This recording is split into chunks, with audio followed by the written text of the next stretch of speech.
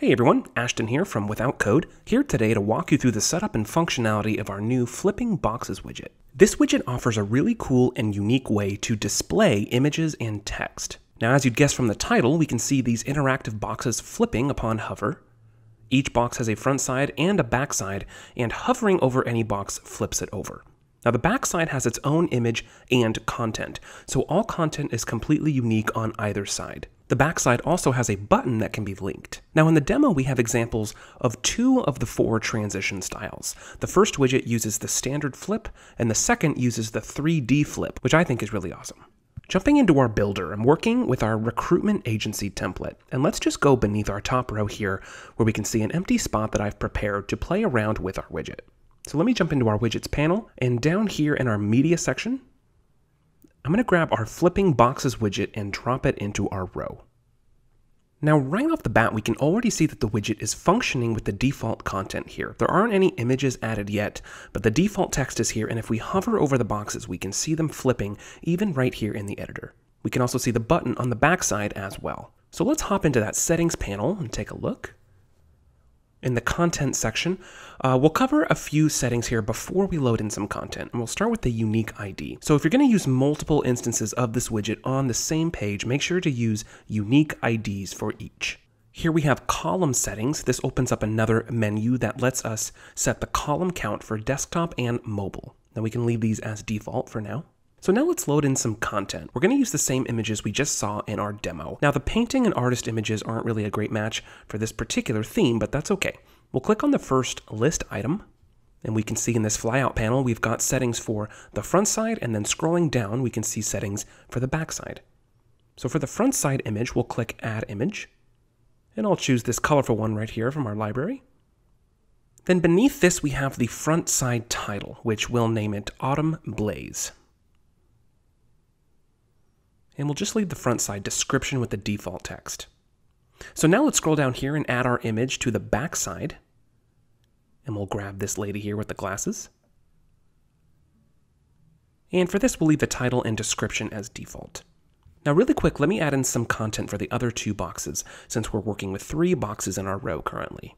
So for list item 2, I'm going to add the second artist image here of the face and eyes. And we'll title this one Transitions. Now for the backside image, let me load in this one here of the guy with the camera. And for list item 3, we'll grab this blue image here. We'll title it Gray Day Wave. And for the backside image, we'll grab this one of the lady here with the pad of paper.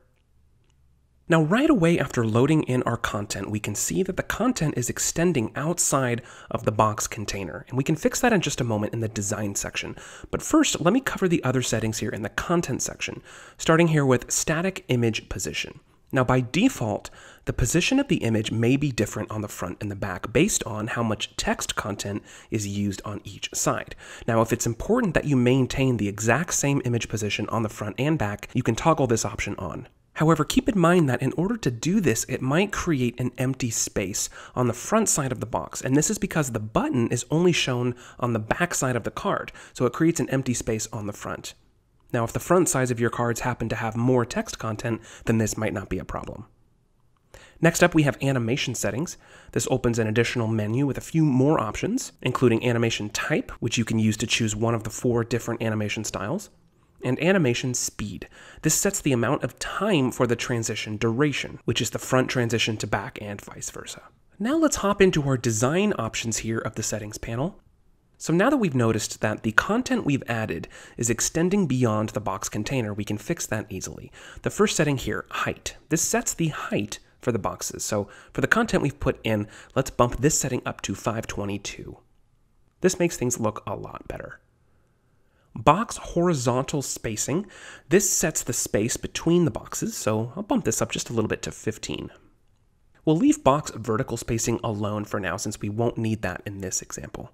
And beyond this, there are extensive styling options, and the nice thing is that there are separate options for both the front and back sides. This allows you to position your images differently, format text differently, and so on.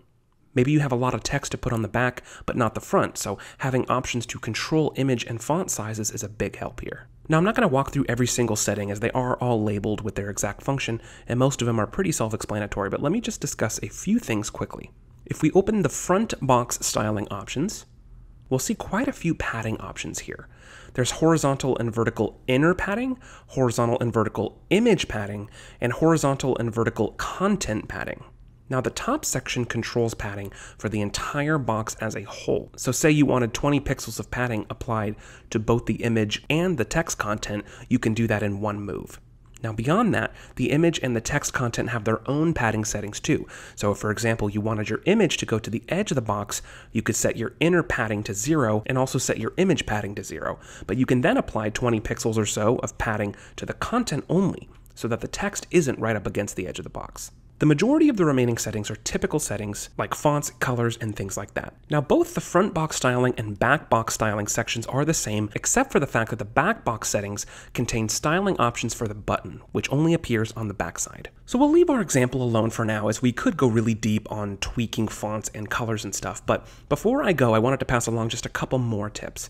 You are going to want to spend some time fine-tuning the padding so that you have a smooth look going from front to back. It's important to consider the space that you're working with. You may want to edit your text a little bit in order to have consistent amounts from card to card and from front to back. Also, consistency is really important with this widget. You're going to want your description text similar lengths, and you'll also want to maintain consistency in the images you use. Your images can be different on the front and the back, but it will look best in most cases if you prep the images to be the exact same shape or aspect ratio on all of the front side images and all of the back side images. As you can see from the first example of our demo, you can play with the image shapes, padding, and text lengths from the front side to the back side. So anyway, here in our preview, we can see these boxes flipping smoothly and beautifully, adding some awesome interaction and finesse to our web page. So thanks so much for watching, everybody. This is Ashton from Without Code, and I'll catch you in another tutorial very soon.